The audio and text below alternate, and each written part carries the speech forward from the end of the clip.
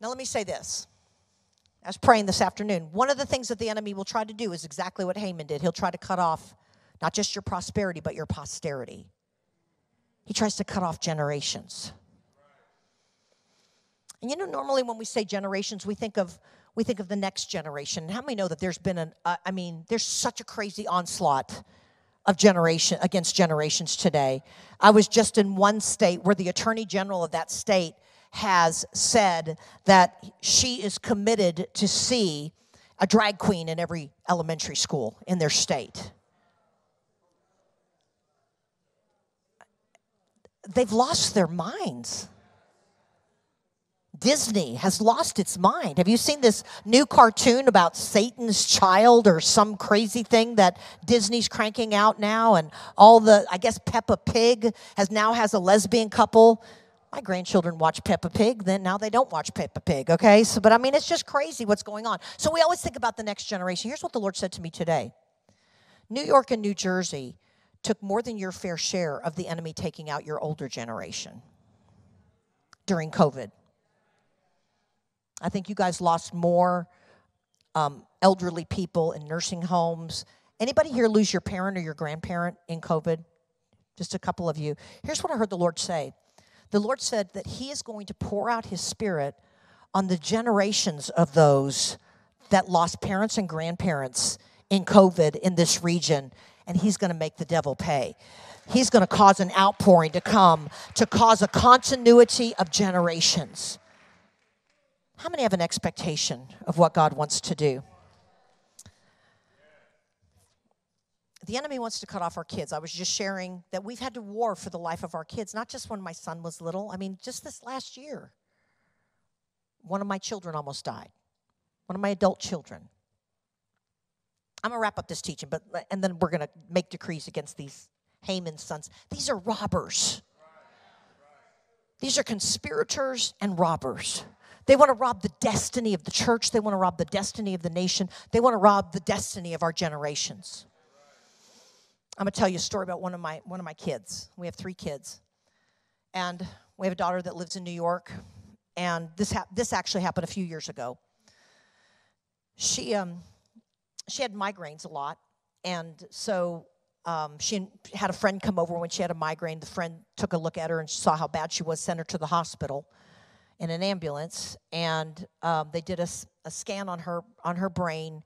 And after 3 different very invasive kind of tests and scans of her brain, doctor concluded definitively that she had 2 aneurysms on her brain in inoperable places in her brain. And one of the aneurysms looked like it was getting ready to rupture. Now, like I said, it's really easy to get up here and preach a nice, inspiring message. Living this, guys. We're fighting for our kids. We're fighting for our grandkids. We're fighting for the next generation. We're fighting for them to be what God's called them to be. And if your kids out there in the world and left their faith behind, I'm telling you, it is time for divine reversals. Amen? We have a covenant with our God, and he wants to keep covenant with us. This Hamon spirit wants to take our kids out, wants to wipe out a generation.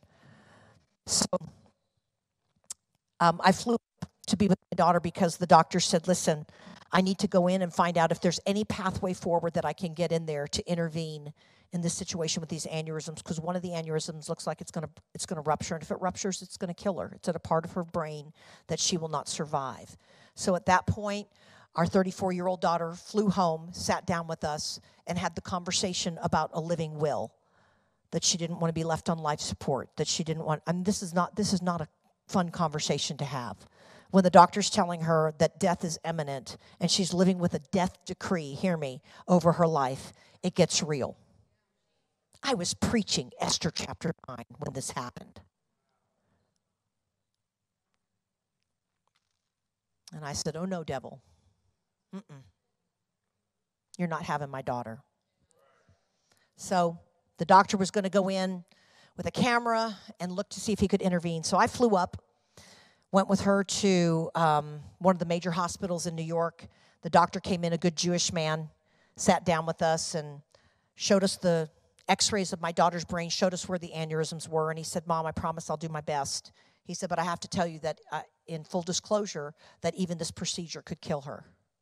And I said, Doctor, that's not going to happen. I have a covenant with my God. And I'd like to pray for you as you go in to do this procedure.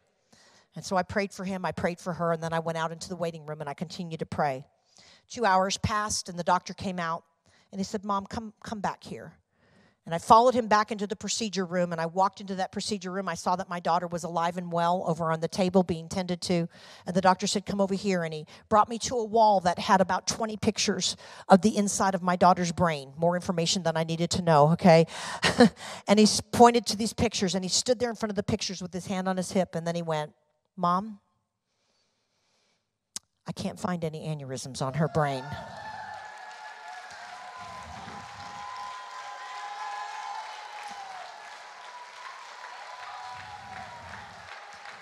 We serve a faithful God, I'm telling you.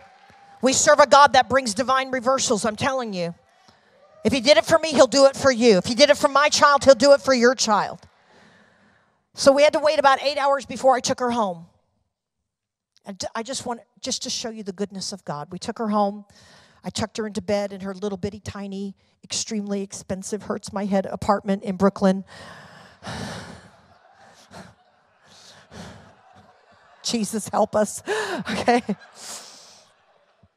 was about 10 o'clock at night, and I tucked her in, and I walked down to the corner store to pick up a few groceries, and while I'm standing in line, waiting my turn, I'm standing behind a very tall Jewish man who's all decked out in his ceremonial clothing. He's an Orthodox Jewish man with the hat and the little curls on each side of his head. I know y'all know who I'm talking about.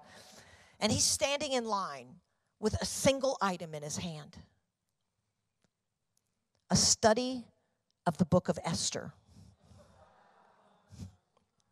You just can't make this stuff up, okay? And I said to him, because this was the day that my daughter's death decree was overturned for life. And I said to this man, I said, you know, I'm a Christian, and I love the book of Esther. And he turns and he looks at me, and he says, well, if you loved Esther, then you would know what today is. And I did not. He said, today we celebrate Purim, the holiday of reversals.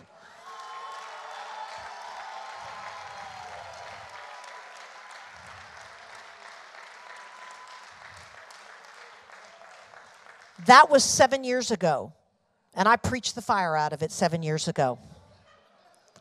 The Lord told me we're coming in to a massive season where the decrees of death and destruction are being overturned, not just over our generations, not just over our finances, but over the church and over this nation. Amen?